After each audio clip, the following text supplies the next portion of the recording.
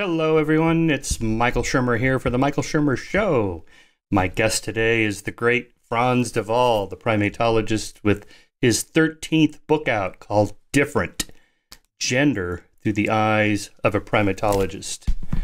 Frans has been named one of Time Magazine's 100 most influential people. He is the C.H. Chandler Professor in Emory University Psychology Department and Director of the Living Link Center at the Yerkes National Primate Research Center. He lives in Atlanta, Georgia. Just to give you a feel for Frans's depth of his writing, here's a list of his books. Chimpanzee Politics in 1982, which put him on the map, showing that chimps, in fact, have complex matrices of political machinations. They're little Machiavellians. Peacemaking Among Primates, Good-Natured, Bonobo, the Forgotten Ape. It was really Frans that put bonobos on the cultural map. The Ape and the Sushi Master, My Family Album, Our Inner Ape, Primates and Philosophers, The Age of Empathy, The Bonobo and the Atheist, Are We Smart Enough to Know How Smart Animals Are?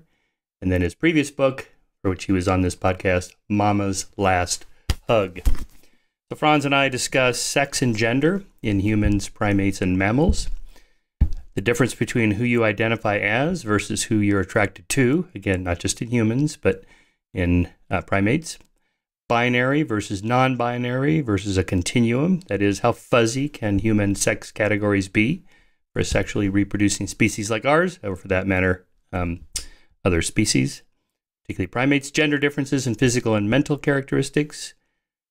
How would homosexuality evolve? Chimpanzees and bonobos and their differences. Sexual signals. What is the purpose, for example, of orgasms in women or nipples in men? Myths of the demure female. The purpose, if there is any, to rape. Why would that have evolved? Does it have to do with sex or power or both? Murder and human violence. Dominance and power. Rivalry, friendship, competition, and cooperation, maternal and paternal care of the young, same-sex sex. As you'll see, this gets pretty interesting with bonobos, particularly. And then finally, mind-body dualism, and Frans's idea that this all goes back to Descartes and this split between mind and body, and that we have this kind of dualism worldview that makes it difficult to understand a lot of human behavior in the context of all primate behavior. All right, if you enjoy this podcast, I appreciate your support. Go to skeptic.com/donate, where you can also subscribe to the magazine. Here's the print magazine, newly redesigned. And this one's on trans matters. The one that comes out next is on abortion matters, which we present both pro-life and pro-choice arguments.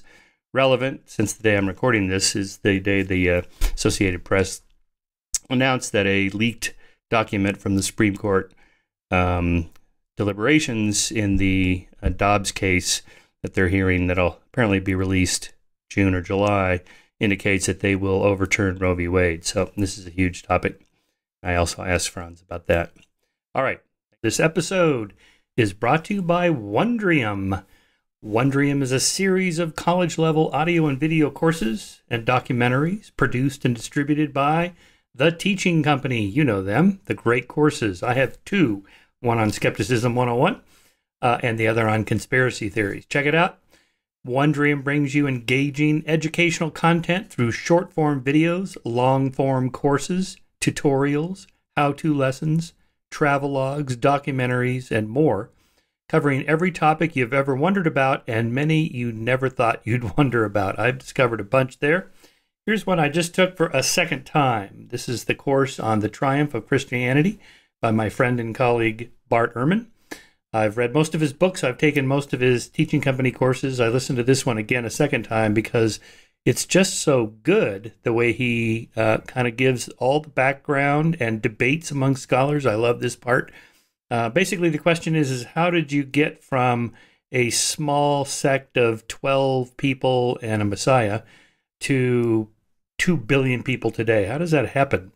And so this turns out to be a huge debate amongst biblical scholars and historians of religion. And so Bart goes through all the different theories, and then he presents his own, which I tend to agree with. It's more of a demographic sort of population increase, slow growth, slow conversion, a little bit of fecundity there, and keeping the families larger and spreading the gospel that way. At any rate, check it out. If you subscribe to Wondrium, which is a subscription service now, through the show, you get 20% off the annual plan, and then also a free trial, which is always great because you can go ahead and take all the time you need here on listening to different lectures and courses. Try it out. If you don't like it, then you don't have to continue with your subscription. But why would you do that? Because it's just fabulous. There's just endless content.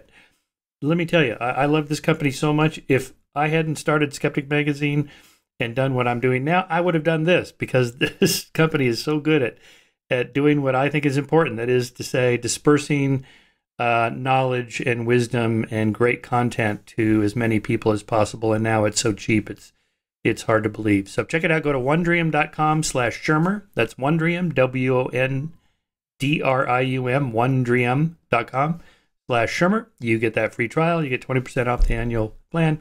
Check it out. Thanks for listening. Here's the show. All right, and we are live. Frans De Waal, nice to see you. How are you? It's been a while.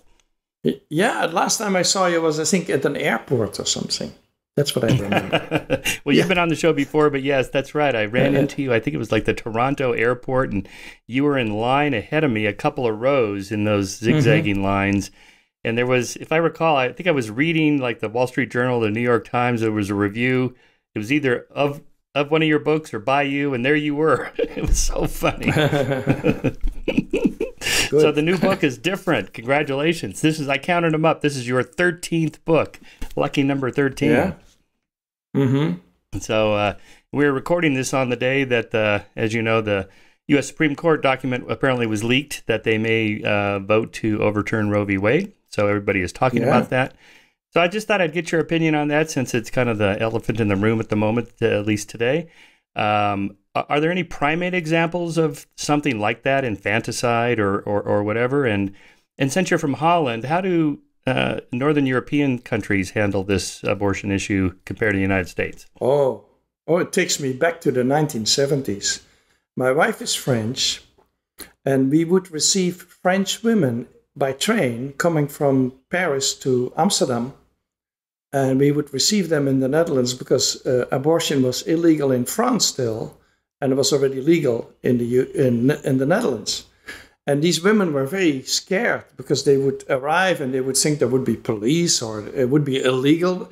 It was completely legal what they were doing. They were going to a hospital, and they were very nervous about it. And we thought it was so sad that they had to travel so far to get a legal abortion. And I think the US is heading that way at the moment, that people have to travel and be scared to do this kind of thing. Yeah, I don't know what the laws are going to be in Georgia. Do you happen to know what they're planning on doing if it gets overturned? Yeah, I don't know this.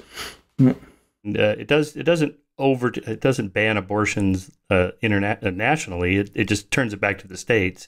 And so different states have different laws. As I read it, about half are going to continue allowing abortions, and about half will ban them either altogether or just after 6 weeks, something like that, up to 6 weeks. But you're asking the connection with the primates is, of course, male control over female reproduction. If we put it much more general, in the primates we don't have a surgical abortion or a pill abortion, but male control over female reproduction, that's definitely a goal of many males in the animal world, is to be in charge of this, And I think that's the bigger picture, is that the men of this country have decided that they are in charge of the bodies of women. So there is a big gender issue here. And I think it's highly problematic. And to me, it sounds like the Middle Ages, but that's where we are at the moment. Yeah. Of course, they don't say that. If you ask a pro-lifer what their arguments are, they don't say, we want to control women's bodies. I mean, they'll say something like, well, it's a human life and you're killing a human life. It's murder. And therefore, the state has an interest in stopping murders. Sure. Yeah. They have all sorts of good arguments, but it's still the controlling women. Yeah. Yes. Well, that's one of my three major arguments against the pro-life position in favor of pro-choice is that historically men have always lorded it over women and controlling their sexuality, who they have sex with, and and that's always been the case in other areas too. Men are bigger, stronger, and so on. And so part of the point of having a Leviathan state is to put controls over male violence. And that's been good. That's been a good thing for civilization. I mean, it's as Pinker notes, it's led to the reduction of violence and across the board, and that would be one more example of that. And as you know, in evolutionary psychology, they talk about mate guarding and jealousy evolved so that men can control women. That's the whole point. So Sure. The whole point of civilization is we got to push back against that. But people often say that the natural order is that males dominate females. And some people even believe that the size difference, that men are bigger than women and stronger. And in the other primates, it's even more extreme. Like in the gorilla, it's even the male is twice the size of the female. People often think that male size has to do with controlling women, that's the goal of why the males are bigger. But it has nothing to do with it. The studies that have been done on correlating behaviors in the primates and other species find that male size and the sexual dimorphism has especially to do with male competition, male-male competition. So the more male-male competition, the bigger males grow, because then they are more successful in that competition. That they control and dominate females is sort of secondary. That's not the main goal in life. The goal is to compete well with other males. And so when people say the natural order is that males dominate females and that's why males are bigger and so on, I think they have it wrong. And in addition, in my book, of course, I explain that we have two close relatives who have a very different arrangement between the sexes. And so even for our two closest relatives, it's not such a simple picture that males control females. Yes, that's a great point. And that gets us into your book. But just more generally, I just wanted to ask, I've known you a long time. I've seen you give many public talks all the way back to the 90s. There's this sense I get from the public that they're looking to you for some deep insight into human nature through primate behavior, particularly the great apes and the chimps and bonobos. Is there a sense that you have that if we can understand them, we'll understand ourselves better? I think we will know where we come from, so to speak. We don't directly descend from chimps or bonobos. We have a common ancestor with them who was probably a bit different, But I think people do want to know where we come from, what our background is. And with the gender issue, in addition, they hear so often that gender is cultural and social, and that's all it is. And I think many people are a bit skeptical about that. And so they want to hear from the primatologist what he thinks about the biology of gender, the biological side of things. And I'm there to explain that and actually make matters more complicated because it's not so simple. Yeah. Indeed. Well, you're the man that put bonobos on the map, but there's this sense of which one are we more like, bonobos or chimps? And it's a weird question because, as you said, we're not from them. We are cousins. We have a common ancestor, 6 to 8 million years ago. That's a long time. Why would anybody think we would be like one or the other? And why would anybody think we can learn from that? Yeah, there's a lot of wishful thinking in that also, is that generally women like the bonobo better. Bonobos are female dominated and more peaceful and have more sex and sort of hippies, and many women go for the bonobo, so to speak. Many men are uncomfortable with the bonobo, especially anthropologists, because they have built a whole evolutionary scenario around male violence and warfare and hunting, and a primate hippie doesn't really fit in their view. So the anthropologists are not so happy with the bonobo. They prefer the chimpanzee, and they always talk about the chimpanzee, which is male-dominated and more violent. And so you have these groups of people who prefer this one or that one. I feel since they are genetically exactly equally close to us, because they split after they split off from us, we need to just take take them both into account, and we don't need to choose between the two. And they both have something to offer that I find interesting. So, for example, even though the anthropologists rarely talk about the eroticism of the human species, they are very shy about it, like most scientists. The human is a very sexy species, a very sexy primate, and very sex-obsessed. And so, in that regard, the bonobo is a very interesting character to contemplate. And then the chimpanzee is male-bonded. Lots of males have a lot of rivalry and competition, but they also hang out together and they groom each other and things like that. Very male-bonded species. And that's something they share with us. And so they both have something to offer in the discussion about gender and sexuality. And I think we should take them both into account. Yeah. One of the things I like about your book is there's some autobiographical tidbits in there. I remember back in the day when crowding leads to violence was a popular theme in science, and you pointed out that, in fact, if you live in a country like where you grew up, where there was a lot of crowding, in fact, people find ways to resolve their conflicts without it turning violent, and that so much of this depends on where you happen, where the scientist happens to have been born and raised, and how that influences what they think they're seeing in the data, right? So there's a little bit of sociology of science there. Scientists are affected by their culture. Yeah. Yes. And in your new book, you talk about being raised with 6 brothers, and so and you went to an all-boys school, and how that affected your own research and thinking, and then what an eye-opener it was to encounter the female part of the species other than your mom. So talk about that a little bit. Yeah, I think my curiosity about gender partly comes from that mostly male family that I had. And I also went to boys' schools in the beginning. So it's only when I went to college that I saw more girls. And I had an intense curiosity about that, about the differences between men and women. At some point, as a student, I joined a feminist organization to hear more about this. And this was an organization that wanted to bring equality and involve both men and women. At some point, that organization became hostile to men, and so then I left because I don't feel I need to reach equality by bashing men, but I wasn't part of that.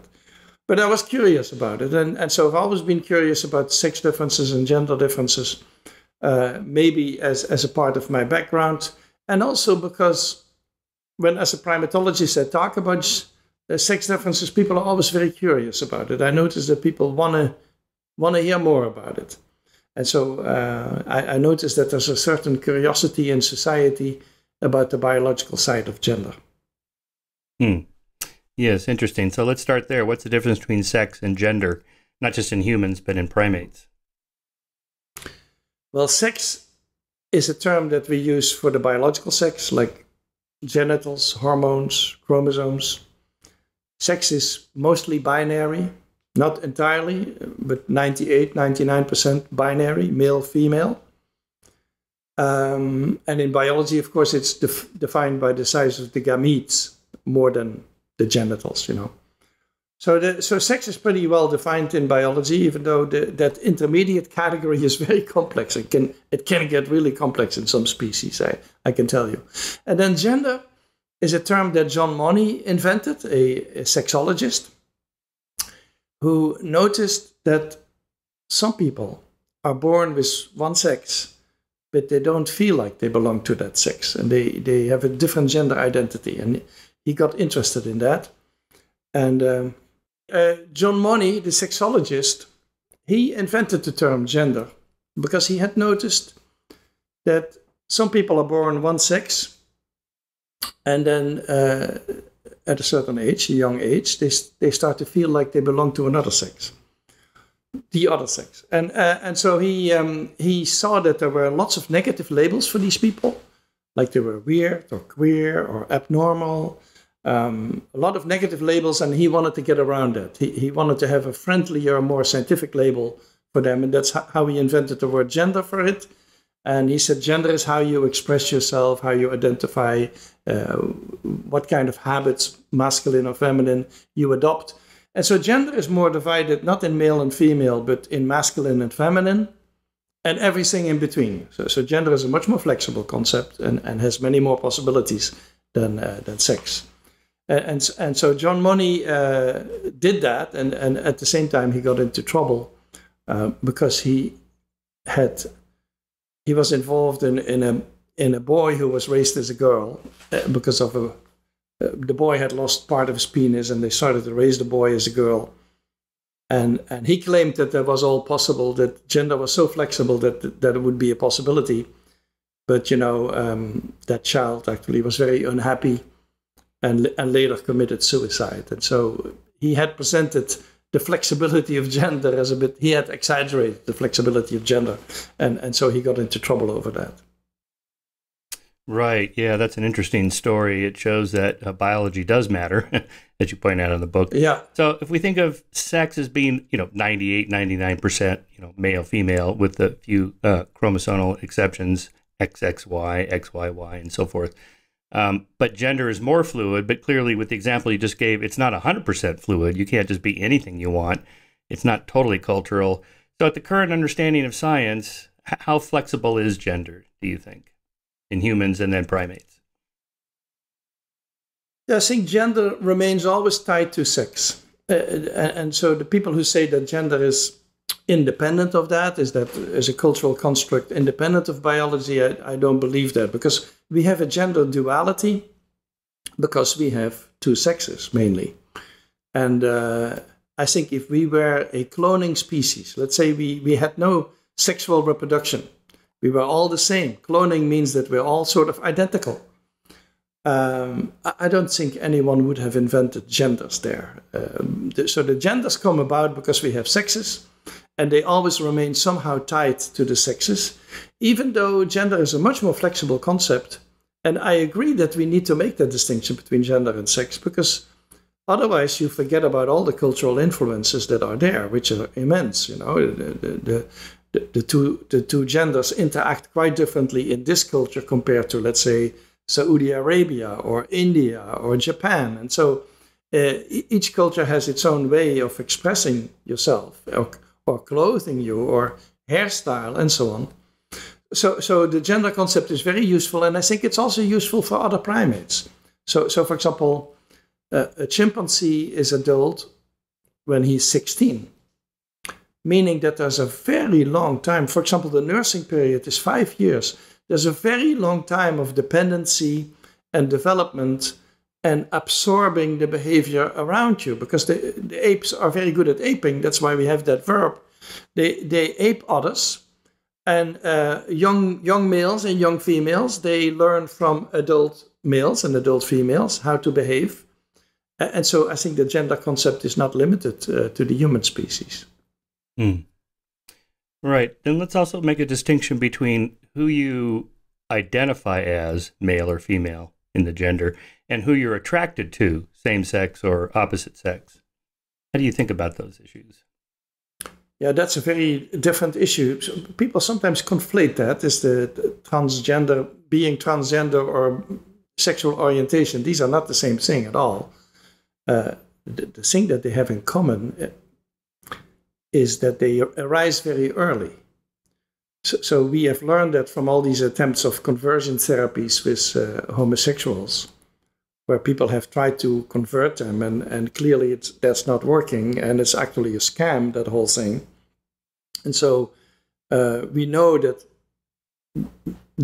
both the sexual orientation and the sexual identity, they arise very early in life, before puberty, and they are basically irreversible. So that's why I'm saying in my book they are constitutional. They're part of what you are. And we don't know exactly if it's genes or hormones or brain. We don't have a clear idea. About gender identity, we have some indications that's in the brain by studies in Amsterdam by Dick Swab. But in general, I say it's constitutional. It's part of who you are. And so you shouldn't be trying to change it. It's a bit like trying to change someone who's left-handed into right-handed. Those are sort of disastrous projects, And so it's important there is some biology involved, no doubt, but we don't know exactly what. And it is interesting that the LGBTQ community has embraced biology for that part. So they will say, I'm born that way, that's how they say it. But at other gender issues, biology is not embraced at all. If you look at the gender studies at the university, they have not embraced biology the way I think they should be. So there's a sort of ambivalence there, which has to do with ideology. It's like biology is welcome in that area because you can use it as an argument that you cannot be changed. And in other areas, it's not welcome. And I feel biology should be part of that whole discussion, regardless, Absolutely, 100%. And you talk about Simon LeVay in your book. I remember I had him come speak for me at Caltech. You spoke for us at Caltech too. And this was at the time when there was this push by the gay community to make sure it's clear it's not a lifestyle choice. They were born that way, and therefore there should be some biological markers. And he had, the gay brain, was it the hippocampus where there were some straight men versus gay men? And he put this slide up, like a neurological slide of neurons from a gay brain and a straight brain. I think it was in the hippocampus. He said, you can clearly see here this massive difference, and everybody's looking at where? It's hard to see the difference, And it was like, okay. Because these areas are very small, like the one for gender identity that Dick Swab discovered. I think it's as big as a grain of rice or something. I mean, these are not big areas of the brain, and so there is still quite a bit of doubt. I would say I'm not a neuroscientist, but I don't think we're all in agreement of how these things work, and a lot needs to be discovered. But it is clear that it is constitutional in the sense that once it arises, let's say the gender identity is different from the sex you're born with. Once that arises, it very often is not reversible. Right. Well, but so politically, this is, as you just noted, in gender studies departments, for example, there's not much emphasis on biology. You can be whatever you want. And I know that a lot of my gay friends are concerned about this. It's like we spent decades arguing against conservatives who said we just made a lifestyle choice and it was the wrong one and they can help us convert and so on, that was all bullshit, that this is who I am. It's my constitution. I didn't choose to be gay at all, right? And then now the emphasis seems to be, well, you can be whatever you want. It's like, no. Politically, that's the wrong argument. So by having this ambivalent attitude towards biology, I think they are creating a theoretical mess, basically. And it's better to bring biology into all discussions. And that's part of the goal of my book, is to show how you could do that by looking at our closest relatives. But I'm not a neuroscientist, and so in that regard, I cannot be of much help, Yes, but just to make that point, like Andrew Sullivan, the gay conservative writer, says that, like, for example, if you're a young man, maybe 13 years old, and you find yourself attracted to other boys, or other young men, and somebody comes to you and says, well, maybe you're secretly inside a woman, and that's why you're attracted to men. And his response is, no, maybe you're just a gay guy, and that's okay now. And, there's so much of this is that we don't have a lot of science on, people that, there's the early gender dysphoria at an early stage, like age 2, 3, 4, 5, they act differently. That's one thing, but there's this new phenomenon of teenagers all of a sudden identifying as the other gender, or somewhere in between, or non-binary or whatever. And the concern is that if they act on it, what if it's not actually in part of their constitution? What if it's a social contagion kind of thing? This is the argument that some critics make. And I think we just don't know a lot of science about what happens to the teenage brain. Yeah, I think that's, from what I understand, a very small percentage of the transgender community that starts that way. But I do describe in the primates gender diversity. So that's an interesting addition, in the sense that we scientists, we usually look for typical behavior. We look for the typical male, the typical female, and we describe that. But if you look beyond that, you see individuals who are different. So, for example, in the chimpanzees, I describe in my book a female named Donna, who from very young age onwards acted more like a little male. She liked to wrestle. For example, males wrestle mock fight a lot more than the females. She liked to do that, and she would seek out contact with adult males for that. And the adult males, curiously enough, they would play with her. Normally they play with young males, but they played with her. And so that was the first sign that she was different. And then she grew later. She grew into a robust female with big hands and a big head and a lot of hair. And she looked more like a male than like a female. From a distance, you would swear she was a male. She associated with males. She acted like a male. And of course, I cannot ask her her identity. But who knows how she felt, you know? But clearly, we have that kind of gender diversity. I also describe males who don't play the macho game, who are not into politics and trying to become the dominant male, who stay out of all of that. So we have gender diversity. We have individuals. We also have individuals who show more homosexual than heterosexual behavior. So we have all that diversity that you see in human society. But we primatologists, we have not focused on that. We have sort of ignored it because it is only 1 in 10 or 1 in 20 individuals who are like that. And we have sort of ignored it. But the gender diversity that you see in human society, I don't think is completely unique. It's not a product of society. It's not a product of us being humans and being so cultural. I think it's part of primate biology, basically, the variability that we see in the primates. Yeah, Richard Dawkins calls this the tyranny of discontinuous thinking or binary thinking. You know, it's not everything is black and white and binary. There are spectrums, and that doesn't mean the spectrum is you can be anything you want. You can have, I think the way you described it was, 2 overlapping fuzzy sets, where on the borders and the margins there can be overlapping, and that should be acceptable. Yeah, and we know in biology, of course, you talk to any biologist, individual variability is the game, in also in natural selection.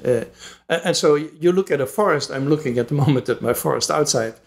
You look at a forest and you see 2 trees of the same species, and they are very different. And we're used in biology to individual variability, so we shouldn't gloss it over, and we should not.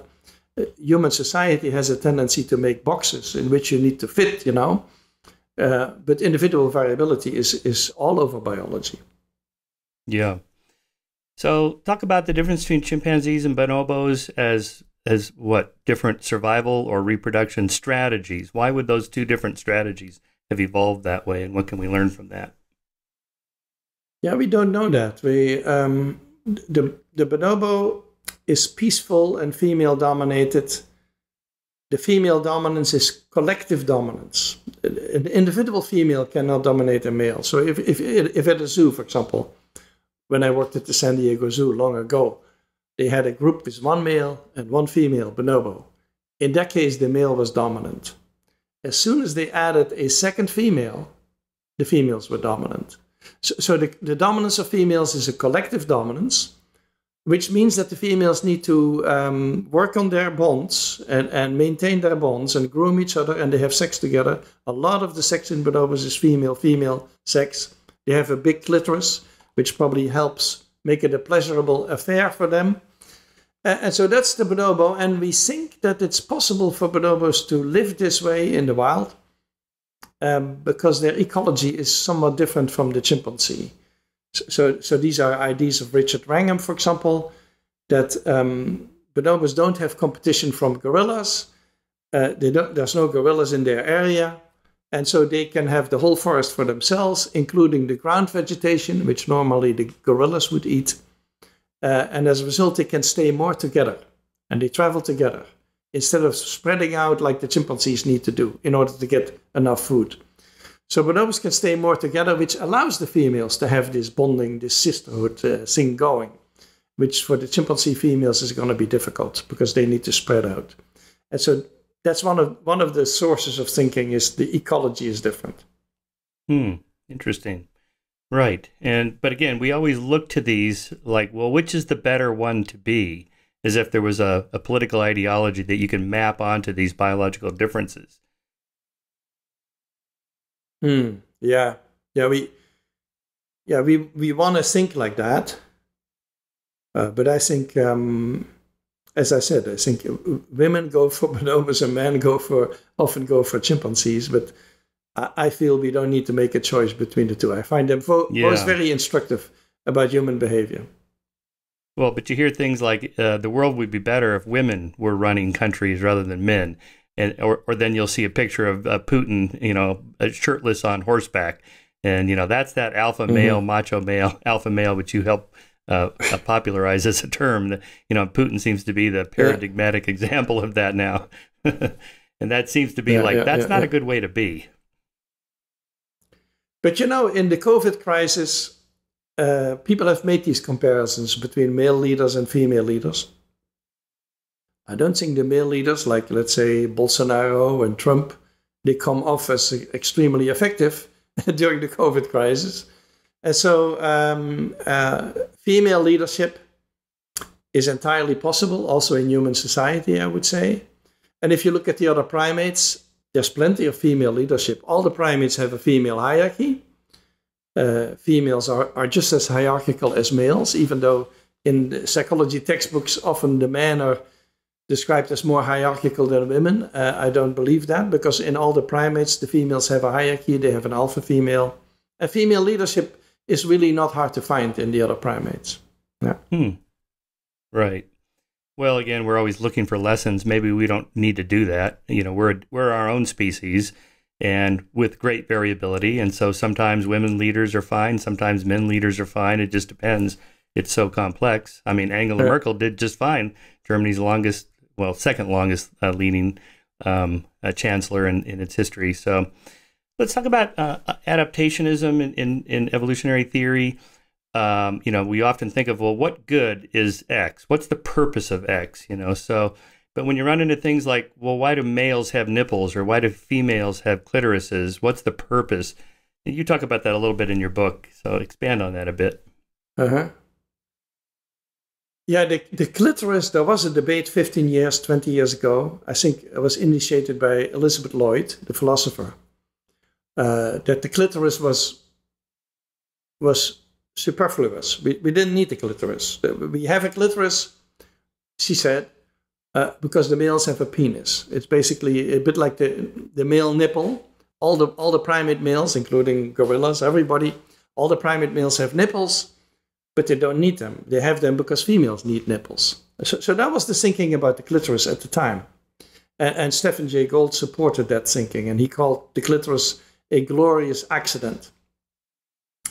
Now, we have different information, First of all, we know that all animals have a clitoris, all mammals, from the mouse to the elephant, they have a clitoris. We also know from anatomical studies that the clitoris has as many nerve endings as the penis, and has very big nerves that service the clitoris. So the information that comes from it is apparently very important. That's why we have big nerves serving it. So the clitoris is actually much more evolved and important than people assumed at the time. It's not really comparable with the male nipple. And the biggest clitoris is found in animals like humans. They have a big clitoris, but also bonobos is even bigger, and the biggest one is in the dolphin. The clitoris is big in animals that have a lot of extra eroticism, not necessarily focused on reproduction, but focused also on social life, like in the bonobo and the dolphin. So the vision of the clitoris has changed, and the clitoris is a pleasure organ for the female, just as important as the penis is for the male, so to speak. And sexual pleasure is an important part of social life, and so we are changing the view of that part, but we're also changing the view of female sexuality in general. This started with work on the birds, not just the primates, but on bird studies, where we found that females have sex with multiple partners, not just with the male they are building a nest with. And so now the view of female sexuality has changed. We see female sexuality as much more enterprising and adventurous and proactive than we did 20 years ago. Right. Yeah, I think that there's this myth that women were just receptacles for male sperm, therefore they just have to lie there and the guy just does his thing. Well, this is, pretty crude and inaccurate. Yeah, it was a sort of Victorian view. Darwin was one of the first, even though Darwin is now being blamed for being racist and sexist and so on. But Darwin put women, or let's say females, on the map by saying that there was sexual selection and that females were very active in there in making the selection. And so Darwin, instead of giving the females a completely passive role in his story, he gave them an active role. So that already was a difference. But he thought, like most Victorians at the time, I think, he still thought in terms of male superiority and so on.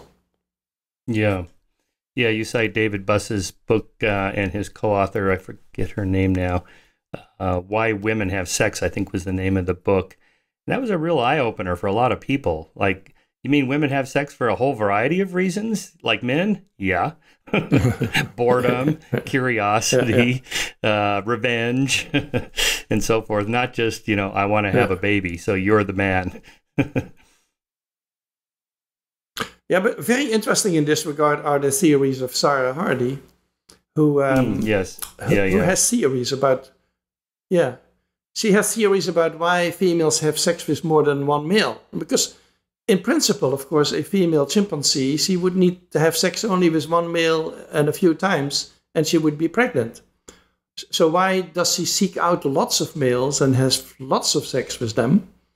And Sarah Hardy has ideas about that, which relate to infanticide. To avoid infanticide, the female needs to have a lot of males who consider her a recent sex partner, and that prevents some of that behavior. Oh, yeah, I found that reference. Cindy Meston, sorry that I forgot her name, Cindy Meston and David Buss. Okay. Yeah, some of the reasons range from I wanted to please my boyfriend to we had nothing else to do.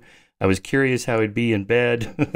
And it's astonishing that, here we are in the 21st century and it's like science is finally getting around to recognize, women are actually have their own motives and they have their own variations of their behaviors just like men. Why did it take so long? Yeah, I think the dam broke when we did paternity testing on the birds. So you have monogamous birds, songbirds, and they were always held up as an ideal. Like, don't we want to live like the songbirds, male, female, children, perfect life. And then people started to paternity test the eggs in the nest and found that some of these eggs were from a different male. And the first reaction is interesting. The first reaction was the females must have been raped by extra males, outside males. So that was their reaction because they couldn't imagine it otherwise until, of course, now we know that many of these females, they seek out contacts with other males. They're actively involved in it. And so I think that was the first finding. So it was not in the primates, it was in the birds. And now in the primates, of course, I describe how our field changed when we got more women involved. And this started with Jane Goodall and people like that in the 1960s. But now we have, of course, in primatology, probably more women than men. And the perspective changed. Instead of focusing on the male hierarchy and male dominance and the violence and so on, the women were interested in maternal behavior, in bonding and kinship networks, and in female choice, sexual choice, females choosing their own partners. So they might ignore, for example, the male hierarchy. The most dominant male was not necessarily the most attractive male in the eyes of the females, So I think female primatologists have changed the field tremendously. And now we have a much more balanced view of primate societies. Yeah, it's a good argument for diversity in science. Just having somebody of a different gender in your field brings a different perspective. They ask different questions. I mean, even medicine was pretty slow to come around on that, with mostly male doctors prescribing to women male doses of meds. It just doesn't work that way, right? Different physiology, different body size, and so on. That's why NIH now has rules about that. NIH says if you want to do a study on a certain phenomenon in medicine using rats or mice or whatever, you need to have a gender balance between them. They need to be of different sexes. Because in the old days, people would maybe not use female rats because they go through cycles and they felt that was inconvenient, or they would get pregnant and they felt it was inconvenient. Yeah. You mentioned rape. That's a hot topic in evolutionary psych circles. At least it was when that book, The Natural Origins of Rape, came out. Randy Thornhill and his colleague. Anyway, so that was back to that adaptationism type argument. Did rape evolve as an adaptation? Therefore, it's in our genes, as if to excuse it. Or is it a byproduct of something else? Does it have to do with just sex? Is it power? Is it sex and power and control? How do you think about that? Yeah, that book, I didn't like that book at all. The Natural History of Rape, trying to explain rape as an adaptive strategy, because you would need, first of all, there would need to be genes involved in raping behavior. So rapists would have to be genetically different from non-rapists, so to speak, and that has never been demonstrated. And you would have to demonstrate that raping enhances reproduction of a male, which also has not been demonstrated. And a lot of the rape, of course, the rapes that occur in human society are with women who are too old, or girls who are too young, or sometimes male-to-male rape. And so there's quite a bit of rape that is not reproductive at all.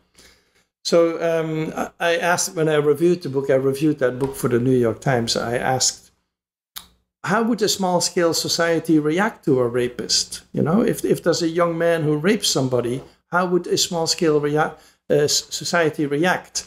And I didn't think it was going to be a positive reaction. And then Kim Hill, the anthropologist, he wrote a long article with a mathematical approach based on his knowledge of hunter-gatherer societies, saying that these men who rape, they are not going to do very well, because they will be either kicked out of the society, or the relatives of the woman would kill them, or they would lose all their friends, and or the woman abandons the child. If there is a product, a reproductive product, she would abandon it probably. And so he had all sorts of arguments why a rapist would not do very well. And if I look at the other primates, which is, of course, the goal of my book, is to compare with other primates, rape is extremely rare. If it was such a great strategy, why wouldn't it be common?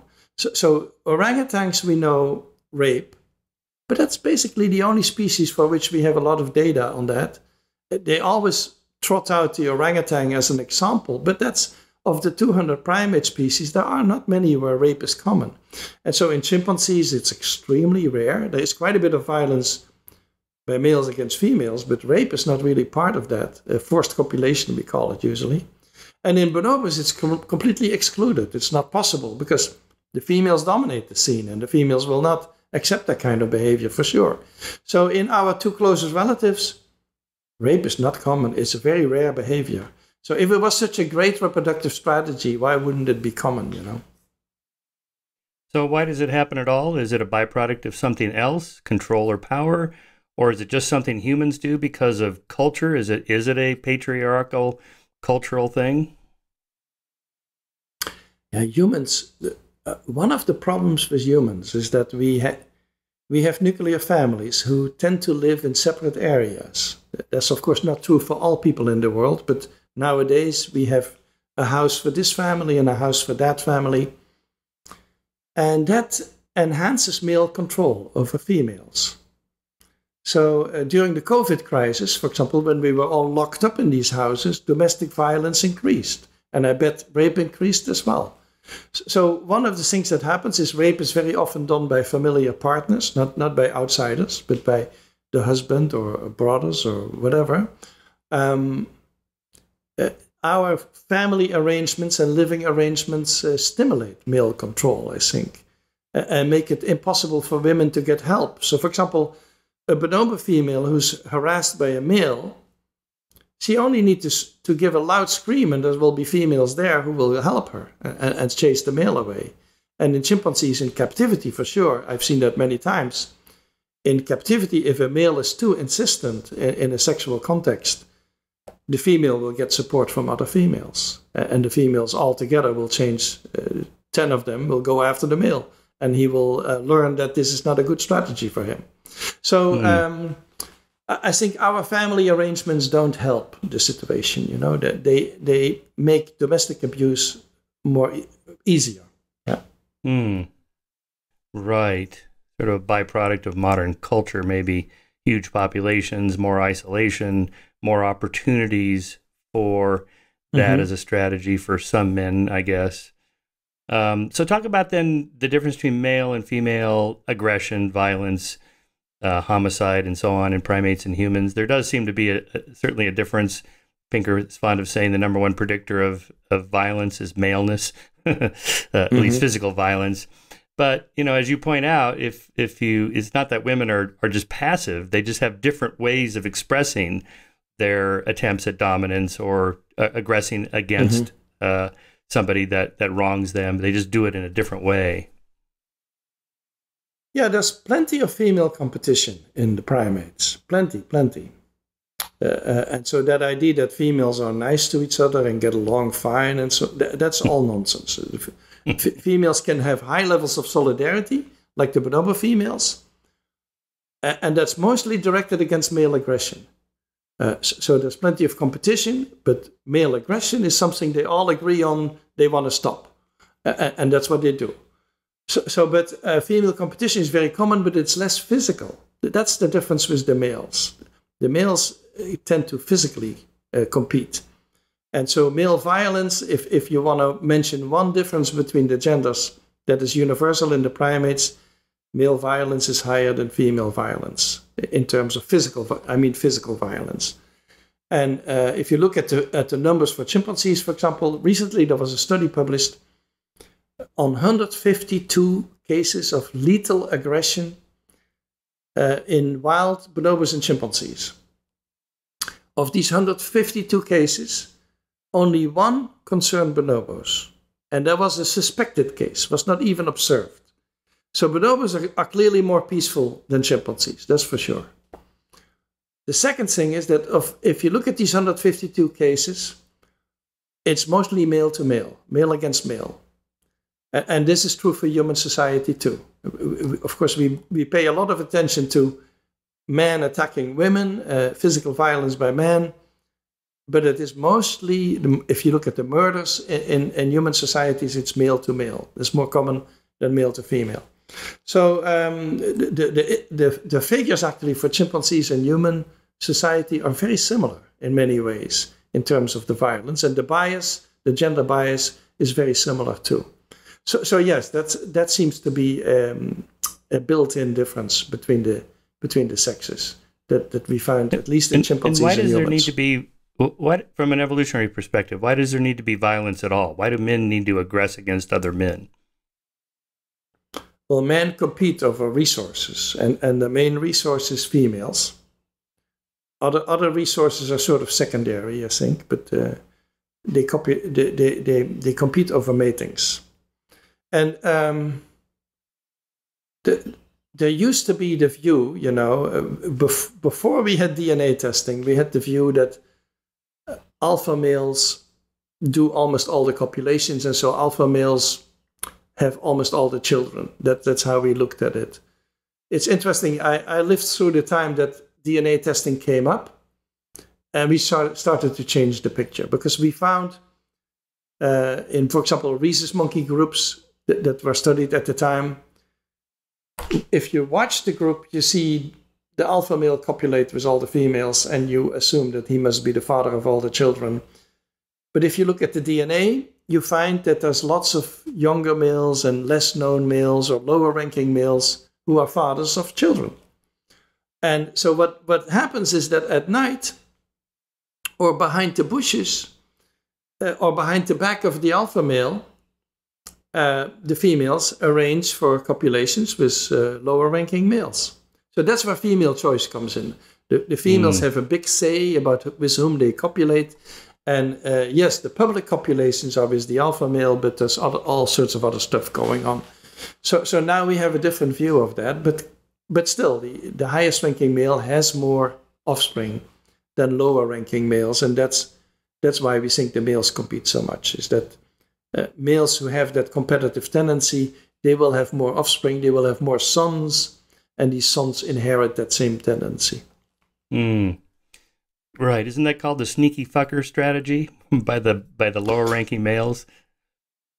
Yeah, that would be from the perspective of the males. You can call it sneaky, but from the females also, there's a lot of sneakiness. Yeah, it's too funny. Yeah. So, but much of it, again, involves not just survival. People misunderstand the goal of natural selection. It's not survival. It's getting your genes into the next generation, whatever that takes. So it's survival and reproduction, and not just reproduction, but being around long enough to get your offspring into adulthood so that they can have children. So that gets us to the grandmother hypothesis you talk about, which we can also throw in the, why did homosexuality evolve at all? That doesn't seem like a strategy natural selection would have developed, and yet there it is. So there's a similar hypothesis to the grandmother hypothesis, right? That a homosexual sibling can act as a surrogate parent or a extended family member to support their genetic offspring through their sibling, something like that. So talk about that a little bit. Yeah. Yeah, the question of how homosexuality evolved is driven by the idea that there is a clear dichotomy between homosexual and heterosexual, which is not clear. Alfred Kinsey didn't think it was there, and I doubt it. Most recent analysis that I've seen, they say that most men are mostly heterosexual. What they mean is that homosexual tendencies are not completely disappeared from the heterosexual people. And so I don't think we should divide the world into homosexual and heterosexual, because then, yes, it becomes a puzzle, because there are many homosexual men, for example, who have children, so they have had sex with women and so on.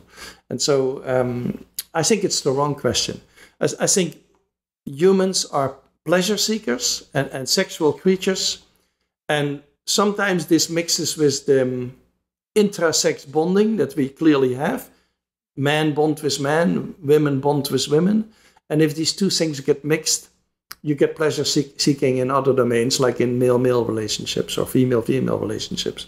So I think it was the wrong question, the question of how homosexuality evolved, because it assumes some sort of genetic divide between homo and heterosexual men, which no one has ever demonstrated. So I'm not sure it's the right question. Interesting. And then the grandmother hypothesis. Yeah, it's interesting that older females help out with the offspring of their children, so their grandchildren, and mostly on the maternal side. And Kristen Hawkes has, of course, proposed that menopause evolved for that reason. Menopause evolved in the human species so that women stopped reproducing, but they lived a long time after reproduction ends, in order to help their grandchildren. And we now know that in some orcas and other whales, this also happens, that they have a menopause too. So it's not unique to humans. But in the other primates, you may see a chimpanzee female like Flo, the famous female studied in Gombe by Jane Goodall. These chimpanzee females, they keep going and going till they basically cannot carry the babies anymore. So they have a juvenile sitting on their back who's getting big and heavy, and they cannot really carry them anymore. So they would benefit, I think, from a menopause, but they keep going till the very end.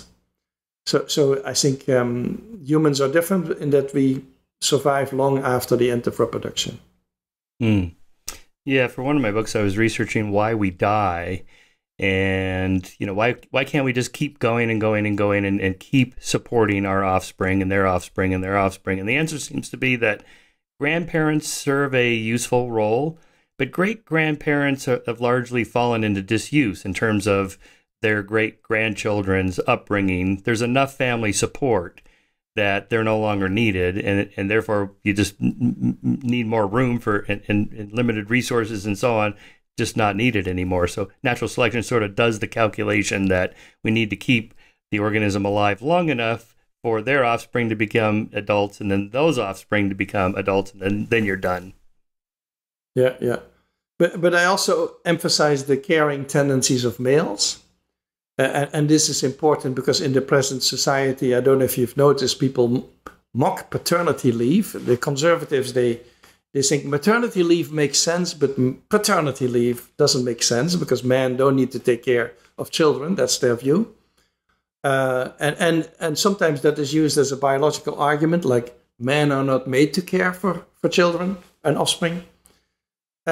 And for that reason, I find it important to point out that in the primates, in chimpanzees and bonobos, males have clearly a nurturing capacity. So even though normally they don't express it, normally the females do almost everything with the carrying, feeding, protecting the offspring.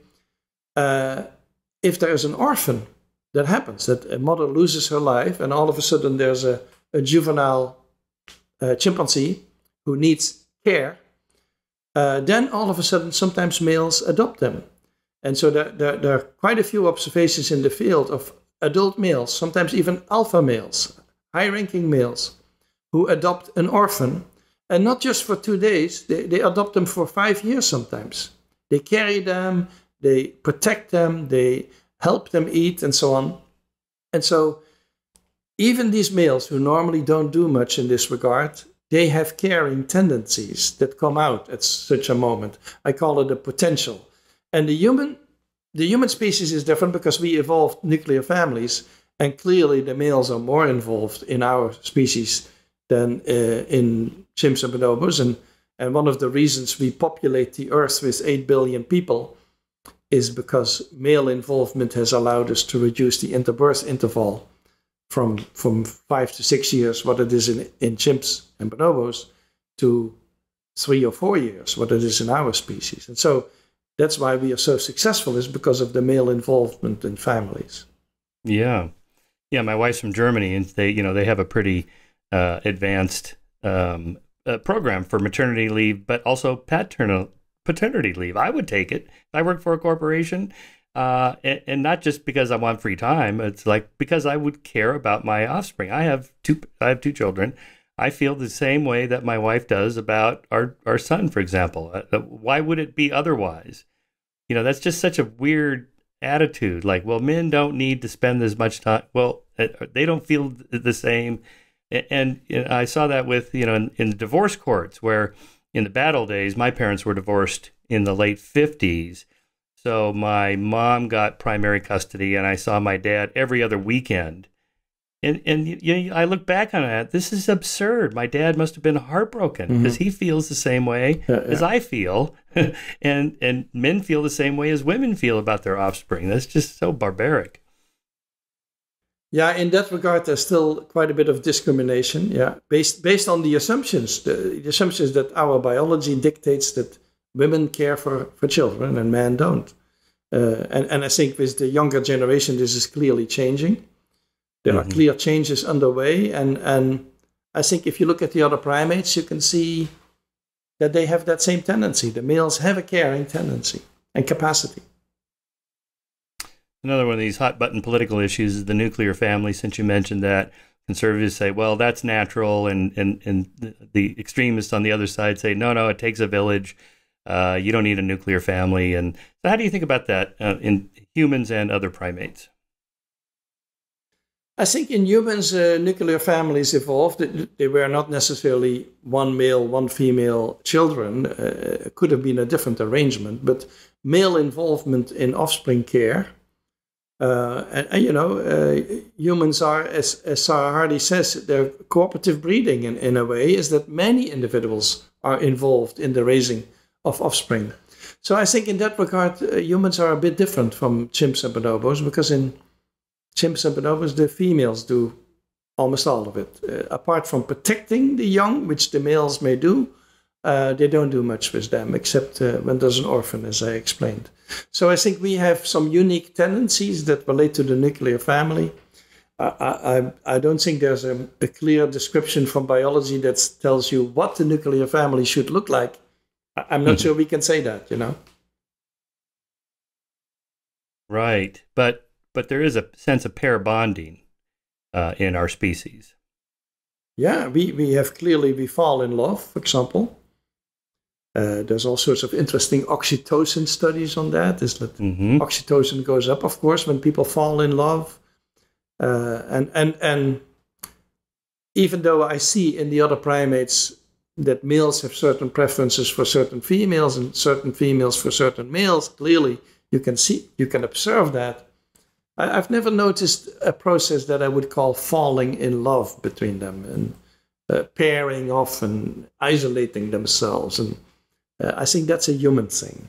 So that relates to our tendency for the nuclear family, I think. Yeah, I liked Helen Fisher's books on this, oxytocin and some of the other chemicals, dopamine, that go way up when you're in love. And difference between being just sexually attractive is kind of a lust versus a longer term, deep affection for somebody. Slightly different brain chemistry, but that it's super powerful. It's like an addiction. I mean, you get hit by it. She has these, data sets of people that just once they attach to somebody, they just can't let go. And I mean, it's just an overwhelmingly powerful emotion. Yeah, then you get the stalkers also, Well, yes, that's right. Yes. so there's a negative side also, Yes, yeah. They can't let go. Right, exactly. By the way, Helen says that the purpose of orgasm is related to bonding. Like she even says, a man that can give a woman an orgasm, she's going to stick around, right? She's going to be more attached to him or more deeply bonded to him. Yeah, I think orgasm makes perfect sense for female bonding, for male-female bonding, to make sex pleasurable for both sexes. That's basically what happens. It makes a lot of sense. And so, there's a functional side to it, I'm sure. Is there anything to that debate back in the 90s? I think it was the sperm wars debate where there was different kinds of sperm, the sperm that wants to get to the egg to fertilize it, and the other little warrior sperms that fight off some other man's sperm that might be in there. And then they had all this stuff about like the shape of the penis, but the head is more of a plug to keep the sperm in there. And then the female vaginal contractions during orgasm are to kind of suck the sperm up into the uterus and stuff. But I haven't looked at any of that in a long time. Some of that had a sense of just so storytelling, but I don't know if there anybody replicated any of those studies. Well, I don't hear much about it anymore. It was kamikaze sperm, they called it. Oh, right. That's right. Kamikaze sperm. So it sounded wonderful. It sounded like Star Wars, but then at the sperm level, I don't know much about that. Yeah. I haven't followed up on that either. But that sense of, again, pair bonding, is monogamy. So you hear these debates too overly simplified. Is monogamy the norm? Is polygamy the norm? If it's not monogamy, I mean, if monogamy is normal, how come there's been so many polygamous societies in human history and so forth? Yeah, I think monogamy in human society at present is more like an ideal. It's not necessarily the reality. And if you ask me, is the human a monogamous species? I think there's plenty of evidence that we are more adventurous than that. So in biology, we often distinguish genetic monogamy and social monogamy. Genetic is when all the offspring come from the same pair. Social monogamy is most of the offspring comes from the same pair, but not all of it. And I think for many animals, it's more social than genetic. So that's I didn't get into that debate because I was looking more for the gender differences and in behavior and development. And so one of the things I wanted to look at, for example, is the games that young primates play. It's actually very striking how young primates have similar interests and games as young humans, boys and girls. So, for example, the females are very interested in infants, and if you give them dolls, they're very interested in dolls and will take care of them. And in the wild, they collect wooden logs and rocks and hold them as dolls on their body. Young females, long before they are mothers, they're very interested in infants and caring for them. And the young males have basically no interest in that. And the young males are very interested in roughhousing and mock fighting and running around and beating each other over the head in fun. That's what the young males do all the time. And if you look at human society, the studies on children, they document the same interest, that females are more interested in infants and infant care, and males are more interested in rough and tumble play, it's called. So I think that's the sort of differences that I wanted to explore that seem to be universal in the primates and in humans. Mm-hmm. Right. I have a 6-year-old son, so when I take him to Target to go to the toy section, he just blows past the girls' pink section with all the dolls and stuff. And sometimes I'll pick one up and go, "Is this the one you're looking for?" And he looks at me like I've completely lost my mind. You know, he wants the trucks, the cars, the planes, and so on. But I have a daughter who responded quite differently. So, and the fact that it happens in primates means it can't just be a blue-pink cultural thing of how I've raised my children, or how people raise their children. No, so I think the primates have this inherent interest. There is variability, of course, just as in human children. You will have occasionally a girl who wants a gun, and you will have a boy who wants a doll. I'm sure you're going to have that. But you mentioned the colors, pink and blue. The colors are a cultural product, it seems. So if you test very young children, like 18 months, I think it's 18 months, they tested children. And you show them pictures and so on. The boys will look more at cars and trucks, and the girls will look more at dolls. But the color doesn't matter to them. Blue and pink doesn't matter. That comes in later, and that's why people think that is a cultural product. That's not something they are born with as boys and girls. So when we dress our boys in blue and are very happy that we do that and feel very confirming the culture and so on, that's purely a cultural product, I think. The boys could also be dressed in pink and they would be perfectly happy, I think. Right. You see these pictures in the late 19th century, or people like Teddy Roosevelt, you know, dressed in a little dress when he was, a young child.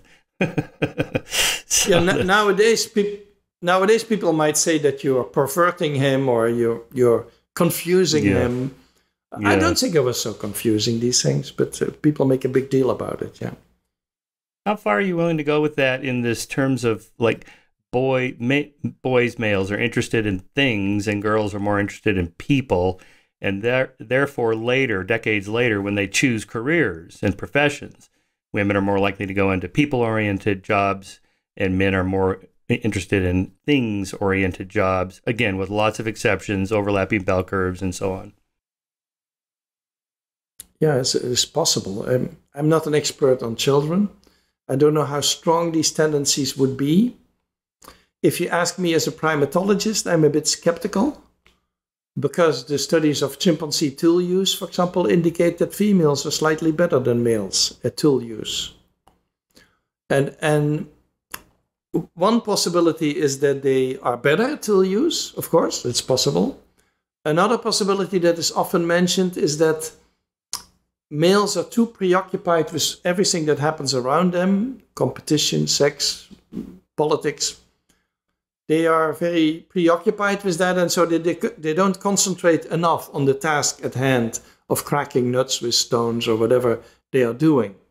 So that's a concentration problem. So then it's not a mental capacity problem, but a concentration problem. But anyway, I don't see in the other primates evidence that males are more technological, so to speak, than females. Interesting. Okay. so that could be an artifact of our culture, you know. Or even how it's studied.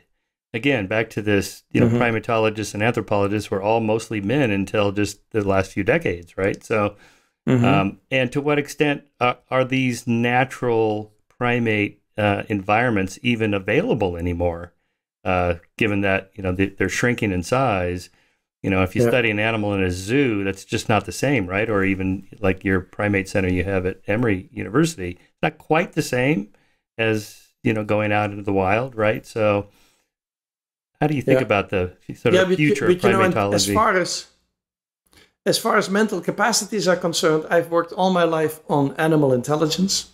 I know the literature inside out of animal intelligence, not just the primates. and there is very little on sex differences. If they were prominent, if there were prominent sex differences, I'm sure people would report them, because that's an interesting detail to say the males are much better at this than the females or something like that. But you don't see these things, and I've never noticed. I've had in all the intelligence testing that we did, for example, with computer touch screens and that kind of stuff. We have brilliant individuals, but they are both sexes, basically. I don't think there's a system to it. And so I've never believed in mental capacity differences. There are a few related to, let's say, mental rotation, or in humans, early vocabulary. So there are a few of these cognitive differences that we notice. But I think most of them have evaporated when the education for boys and girls became the same, and you hear less and less about that kind of different in capacity, and certainly for humans, but I would say also for the other primates. Yeah. As far as I know, men and women don't differ at all on average IQ test scores. There seems to be a variation range, right? That the bell curve for men is slightly wider than the bell curve for women. So, as they say, more geniuses, more dunces of men, but I don't know if that theory is going to hold up. I've heard that argument. I've heard that argument, but that the tails are different. But I'm not an expert on that, and I'm not sure how sure we are of that. Yeah. But back to animal intelligence, it seems again they're not us. They're millions of years different from us. Why would we think they could manipulate symbols on a computer screen and that indicates something that we need to know about their brains? They evolved in a different environment. Yeah, although some of these tests are interesting because, for example, the test with Ayumu, the chimpanzee, and the numbers has shown that if the numbers disappear within 200 milliseconds, he still remembers where they were. And so really? it is not so much the number business that's interesting. It's the flash memory that he has that seems to be better than that of humans. That is interesting. I agree that having them count things on a computer screen that doesn't relate really to anything that they do normally. Right. So, but what we do sometimes on the touch screens is we do face recognition, for example. So facial expressions or faces. And I think that relates to natural behavior. So that's an important thing to test. Do primates wear their emotions on their faces like humans? Yeah, and therefore that would be important. There's a lot of emotional expression. People used to say that humans had the most muscles in the face, and because we need to express subtle emotions and more emotions than other species. But when 5 years ago people analyzed post-mortem the face of a chimpanzee and looked at all the muscles, they found exactly the same number as in humans. As you would expect, chimpanzees are almost identical with us in physically. So they have as many expressions of possibilities for expression as we do. And they have a lot of subtle expressions. They have very flamboyant expressions like we also do when we cry or laugh and things like that. But they also have a lot of subtle expressions. Mm-hmm. What about language in primates? You think about to what extent they can communicate anything remotely like we can. It does seem to be a thing special to humans, although I know there's, like Coco the gorilla, and I think it was one of the TED Talks that I think it was Sue Savage Rumbaugh had. I think it was her, and she had the video of the chimp signing. And again, it was like this, you can clearly see the chimp is signing this, and everybody's looking at like, are you sure that's... Mm-hmm. Is that really what I'm looking at? Or are you priming me, telling me this is what I'm supposed to be seeing? Mm-hmm. Yeah, so I wrote this book, Are We Smart Enough to Know How Smart Animals Are?, in which I go over all the cognitive studies in primates and humans and so on. And the only difference in that book that I recognize between humans and other species, because I think cognitively we are very similar to many other species, is language. I think language is really special. It's a learned symbolic communication. So it's not even You're not even born with it. You have to learn the words of your language, and it's symbolic. And I don't see that in other species. And so, for example, a chimpanzee who has been in a fight with somebody, and the next day he meets his friends, he cannot explain what happened, and he cannot explain who did it, and he cannot explain anything about it. Well, that's a huge difference with our species. We can talk about things that are not in view, that are not here, and not at the same time. And so that gives us possibilities for communication that are just incredible. I'm not even talking about poetry or libraries. I'm not talking about those things. I'm talking about the very basic fact that I can explain something to you that happened elsewhere, you know? So I think language is a big deal. And of course, it permeates everything we do. Also our thinking. Our thinking is shaped to some degree by language. So that's a big difference. All the other differences I consider minor or shades of gray, basically. Do you have a story or a theory about why or how language evolved? Is it a single genetic mutation? Is there a combination of things? It cannot be just one mutation that does that. No, it's too big for that. So I don't know how it evolved, and we don't even know when it evolved. Because, of course, we may look at written language, but that's clearly a later development, written language. And so I don't know when we started to speak, for example. And some people have speculated that it started with gestures. It didn't even start with the voice. It's the gestural language hypothesis. And in that regard, it's interesting that chimps and bonobos have many similar gestures to us. So they, for example, they can beg for food like this. They hold up their hand and they beg for food like we do when we're hungry. We hold up the hand. So they have many gestures in common with us. And so maybe it started with gestural language, and speech came only much later. Yes, and written even later still. I mean, Neanderthals may have had language, right? So that's 500,000 to 1 million years ago. But writing is only, 3,300 BC, so about 5,000 years old. You know, I'm just going through this with my son. You know, I didn't teach him to speak. I didn't do anything. He just learned it, just listening to people. But now he's learning to write and read. And oh, man, this is, a massive effort every day for hours, and this is going to take years. It's like, that is not natural. Yeah. So Neanderthals, I'm sure they spoke. So Neanderthals always get a bad rap. The Neanderthals were always stupid. We were so smart and they were stupid. And the more we learn about them, they are almost identical to us. And they probably they interbred with us. We know that now. We have Neanderthal DNA in us. So for me, that's inconceivable that they would not have language. They had art also. They had probably music. And so... yeah, they were like humans, very close to us. Yeah. Well, Frans, we've been going almost an hour and a half here. I want to give you a chance to kind of give us the big overview. I love the book. It's a perfect timing because, our latest issue of Skeptic is on trans matters. This is huge. Transgender, sex, all this stuff. Okay. It's in the daily news. And so give us kind of the take-home message. What is it we are going to learn from your book and in terms of how to think about these things? Well, I think what you learn is that you cannot remove biology from the gender question. It is not a purely cultural question. It has a biological component that relates to our primate background. I can unfortunately not simplify things. So the primate background, if you look at chimpanzees and bonobos, is complex because in the primates we see different behavior. We see female leadership, male leadership. And gender is also applicable to them. They have cultural influences too, like we do.